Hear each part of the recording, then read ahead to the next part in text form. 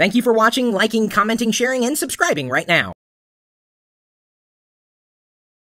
This question came into me through a private message, Doug's Tech, and Doug has been responding to some of my YouTube videos with his own solutions. When I was asking about what people use to record their Skype calls, he followed up with an on-screen demonstration that was quite useful. I don't know if I would necessarily choose his software solution over Pamela for recording conversations that happen in Skype, but no matter. Am I doing Saturday Night Live news? No, I'm not. And as you see, this piece of paper is white, and if I was doing official newscasting, it would likely be blue, so as to get better color in terms of the video. But that's not the question. The question was, or is, the difference between USB and FireWire. And I thought this was a very good question because, you know, we see all these peripherals out there when we go to make purchasing decisions, and anymore, there really isn't a decision to be made between USB or FireWire. By and large, it boils down to the device and what the device supports, and most devices are USB 2.0 at this point, and of course 2.0 is backwards compatible with 1.0. In terms of speed, let's just talk about that just for a second. USB 2.0 tops out at theoretically 480 megabits per second, whereas FireWire currently goes up to 400, although FireWire 800 is allegedly around the corner. I don't know if I've even heard of any FireWire 800 devices at this point.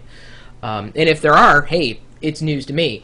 And most of the FireWire devices that you see anymore are cameras, digital cameras, video cameras, usually connect to the computer by FireWire, except the one digital camera that I just recently purchased, an HD cam. It's in format AVC HD. The HDC, I think it's, I showed this off in an earlier video a while ago.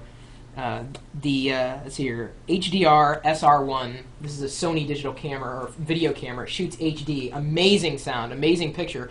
Problem is that it doesn't have a FireWire interface, so there's no way of mounting it as a webcam on my system. So most of the devices that you're going to see are FireWire compatible are going to be video cameras. I don't think I've really seen any other peripherals like mice and keyboards that are FireWire. Most of them are USB. The nice thing about USB is it's pretty darn ubiquitous. Now, in terms of the cables, they're obviously different. They've got for USB, of course, they've got the standard standard Type A, Type B connectors for FireWire. There's the 6-pin versus the 4-pin. I don't think that's the real question. The question is where would you use one over the other? And like I said, largely that will boil down to what the device supports. And most devices out there just are inherently USB. Hopefully USB 2.0. Now, in terms of data transfer, even though USB tops out at 480 megabits per second and FireWire, most devices top out at about 400 megabits per second, FireWire devices have less overhead, and then, as has been done in tests, even though it's, again, in theory, or actually by spec, it's less transfer megabits per second, with FireWire it is actually faster, just because, again, less CPU overhead, less in terms of the actual protocol, less overhead. So for the most part, it does boil down to the device. Most systems that ship these days obviously have USB ports. Very few, if any, very few times, if any, do you find FireWire actually built into the motherboard, whereas USB is. Of course, if you've got a Mac, FireWire is right there. If you've got a PC, it's not always there. Can be added by USB. It's really funny. USB, a FireWire over USB kind of defeats the purpose, or just adding a capture card. In some cases, a media reader sometimes will have a FireWire connector as well. But those are the big differences between the two. It usually boils down to speed and the device compatibility.